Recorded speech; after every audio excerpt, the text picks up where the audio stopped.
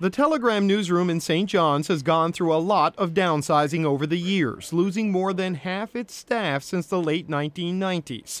But the paper's top columnist says federal money isn't the solution. I just don't think it's the right solution. I think it carries the potential to do more harm to news industry's credibility than it does to actually do anything more than protect existing systems in the short term. The government has asked 8 unions and journalism groups to help decide who might qualify for federal support.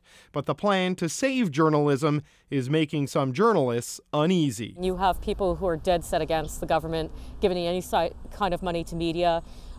We've got some people who feel like something is necessary because it's important to keep news going. The CAJ represents more than 700 journalists across the country, and Pugliese has been hearing from many who are worried about how this looks. What they're concerned about is not that they're going to suddenly give good coverage to the Liberals over the Conservatives because it's an election year and this money's coming. What they're concerned about is that people are going to think that. Unifor's role has become a flashpoint in this. It represents many journalists across the country, but its president, Jerry Dias, has a good relationship with the Prime Minister. And the Unifor leadership has self-identified as stridently anti-conservative, which the Conservatives are now using as a fundraiser, calling this money an election year media bailout package that is co-opting the media.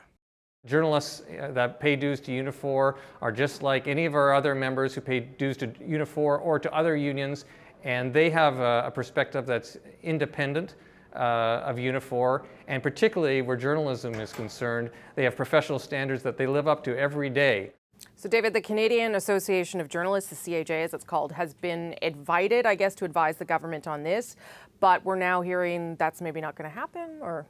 Yeah, it's certainly not certain. The board doesn't know yet what it's going to do. It's going to meet on Monday to decide if it'll accept the government's invitation. And Karen Pugliese tells me the CAJ just doesn't know what its final decision will be, but says they do have some conditions, that the funding process will have to be as transparent and as arm's length from the politicians as possible. Now, the government tells us that is their goal, though the details haven't been sorted out.